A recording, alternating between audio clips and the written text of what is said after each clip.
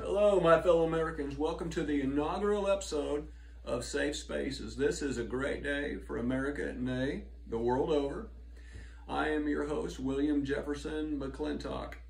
Now, for personal and national security reasons, I cannot divulge on whether I was or was not the 42nd President of these United States. But I'm going to leave that up to you to decide. Now, why was Safe Spaces created? This is the brainchild of a burn down session that I had with Jake DeBaked. And I like the freedom of the place. You get to say whatever you want. And I have, through my contacts in the Chinese government, funded through the Clinton initiative, we've created bipartisan legislation to grant blanket immunity to anyone coming on the YouTube channel Burnt from Birth. Dignitaries and celebrities cannot be prosecuted for what they say on Burnt from Birth because this is under a comedic platform, and we chose it specifically because no one really watches it, which is really important because we can clear our consciousness, if you will, legitimately, but of course, you know, it really doesn't matter. And one of the greatest things about the American people, and I think their strongest asset, is that they won't remember what they hear one day, the very next day.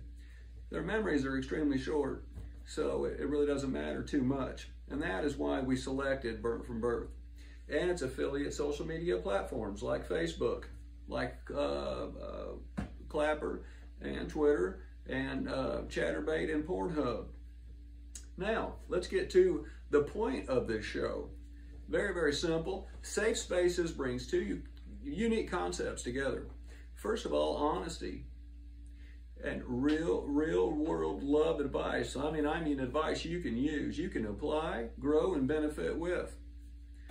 And the other thing is I would like to divulge a couple of dirty little national secrets. Of course, you, the American people, have been lied to for many, many decades and talked to like as if you don't have fully functional brains. Well, I don't want to go into the next life with that on my conscience, not completely. So I'm going to talk to you a little bit about things that you should know that you already know, but we both know that you knew. Okay? That's important. Let's talk about love. The whole reason we are here is to love. Now, wouldn't you agree with that? Love is like a pile of sugar with shit on top of it and then more sugar. And what I mean is that sometimes it comes in little black dresses, as it should. But we all know if those dresses have stains on them, then that's an issue. So if the woman that you're trying to bed down does not do her laundry religiously, and I mean every day, that is not a safe space. That is not what you're gonna find that's not gonna blow up in your face. We don't want any stains on the dresses, laundry, shirts, but not limited to dresses, skirts, tank tops, and other forms of negligee. The other thing I'd like to talk to you guys about is Pearl Harbor. Now, if you thought there was any way to take the entire Japanese Navy and move it from mainland Japan all the way across the Pacific into Pearl Harbor, I have a bridge to sell you right up your ass. I mean, yeah, radar was in its infancy. That's true. We weren't completely reliant on that, though. And of course, if it wasn't for all the carnage of Pearl Harbor, we would have never had support for the war, which is a lesson that we took all the way up to most recently 9/11.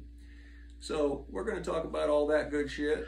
If you have any questions or comments, you can drop those down here in the comment section, and I will answer your question on this next episode of Safe Spaces with me, your humble host, William Jefferson McClintock.